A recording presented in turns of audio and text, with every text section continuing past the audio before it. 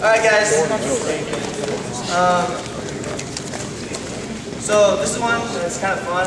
Always like doing this one in high school and stuff. So it's kind of like if you're in a match, you want to pick someone up, put a slam them back down if they get to their feet. Usually that's the best bet. But there's certain situations where you're down, you've got not much time left, and you got to do something. If you get pretty good at these tilts, one thing you can do is, and that I used to do is, when someone would, they'd come up when I was trying to do this tilt.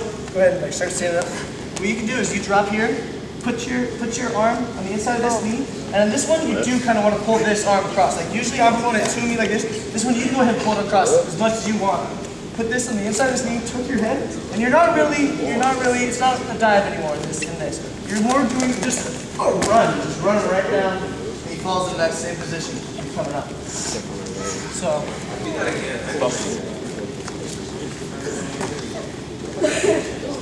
So you got in the red position. Right when you start coming up too, you can follow him. And you're there, you have to tuck, you're pulling the arm, got the leg right here, and just run. Just run with your feet, grab like you would a shot. And it'll drop right down in that position.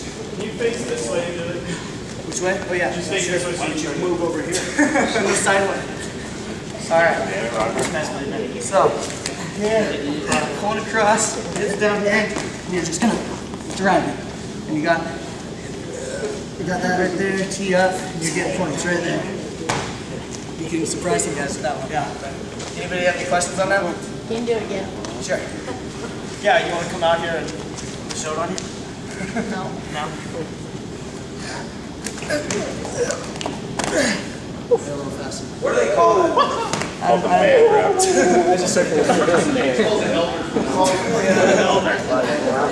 The Lord help now. Alright, well, did you need me to do slower than that? Or do you got any more? Okay. Alright, let's give that a try.